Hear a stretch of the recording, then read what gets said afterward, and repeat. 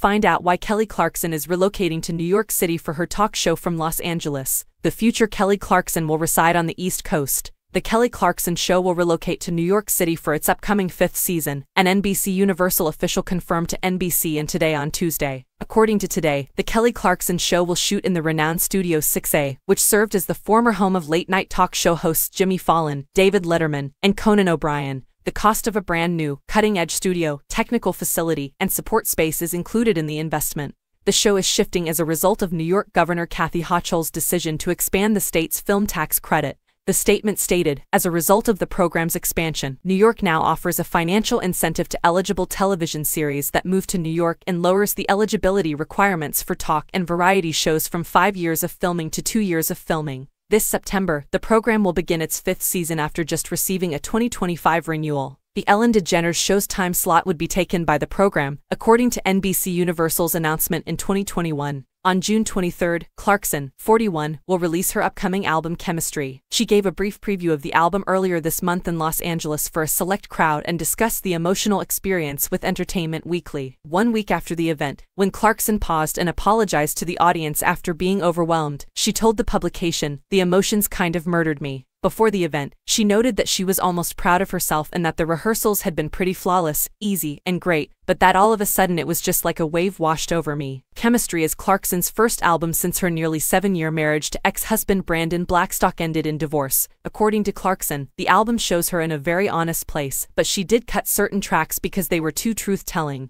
She stated in the interview, "I know people will hear this record and be like, oh, damn, she went there. And I'm like, no, I promise you I didn't." She is currently preparing for a residency in Las Vegas in July in addition to the album's release in June.